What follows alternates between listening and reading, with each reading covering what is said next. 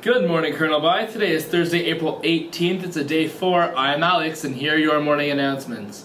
Anyone interested in joining SLAV, that's Colonel Bai's Tech Club, please come to the meeting today in the Little Art Room at lunch.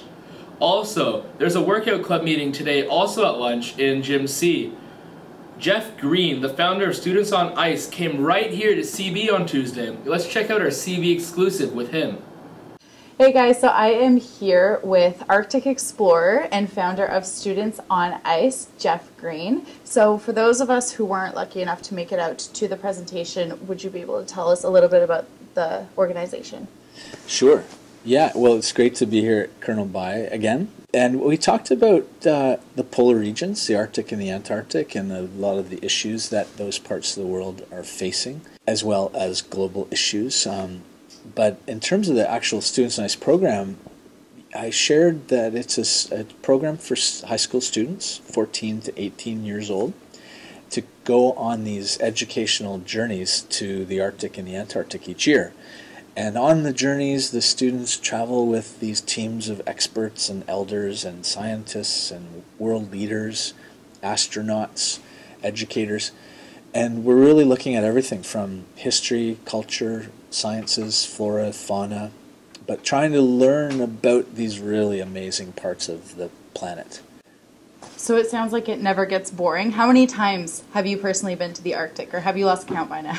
The Arctic I've lost count. The Antarctic, I know it's 80 times because I had to count a few years ago. At what point did you start bringing students down with you? I started taking students 13 years ago. And I'd been leading trips to the poles prior to that, mostly for adult groups. I saw how profound the experience was for these people at the middle or end of their lives, and thought, imagine if we could give that same experience to youth like you at the beginning of your life, and how that experience could shape your perspectives and change your thinking a little bit. So using the polar regions like these huge classrooms.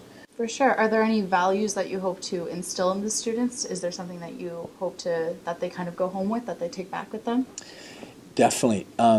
Global perspective, connection to nature, and respect and understanding for this incredible planet that we live on. All right, yeah. And so for those students who want to get in contact with you or want to learn more about the program, how can they reach you? StudentsOnIce.com. Easy. And you can call us, email us, come see us, but all the information is there on the website. And I should add, too, that most of the students, it's quite expensive, as you can imagine, to go to these places, but almost all the students now for the Arctic expedition are funded through scholarships that are supported through our foundation, thanks to governments, corporations, and philanthropists, and so on. And we also have scholarships for Antarctica, too. So if you're interested, don't hesitate to apply. That's awesome. So it's available to so many people. I think so. I might look into it. Good. Thank you so much for your time. All right, so that is Geoff Green, everybody. Man, that looks exciting. Make sure you get your forms in if you're interested. IB Dinner's on May 22nd at Lego Bar and Grill. For students, tickets are $35. For guests, tickets are $30. So sign up if you're interested. Safe is selling their human t-shirts today at lunch in the atrium for $15. Now, the moment you've all been waiting for. Let's find out the results from the Student Council elections. Well, thanks, handsome. So we're here at the red carpet event, and in our hands we hold the winning candidates for Student Council. Before we get started, though, sorry if we pronounce your name wrong. So, Colonel Bai, running for Public Relations Officers, you had Victoire Kepad, Chuheng Zing, and John Finless. Ladies and gentlemen, presenting your new Public Relations Officer, John Finless. Well, congratulations, John. Now running for Secretary, we've got Emma Leckie and Christine Luing. Now, our new Secretary is Emma Leckie. Well done, Emma.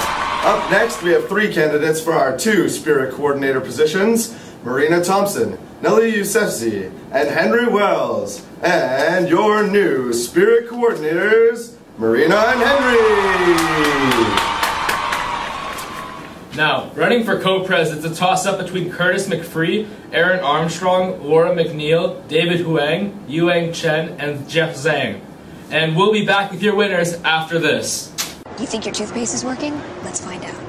on up. What kind of toothpaste do you brush with? Just kidding. Your two newly elected co-presidents for the 2013 and 2014 year are, drum roll please, Laura McNeil and Geoff Zhang. Congratulations to all our winners, and a special thanks to all of you for participating. We'll see you next time. Back to the desk.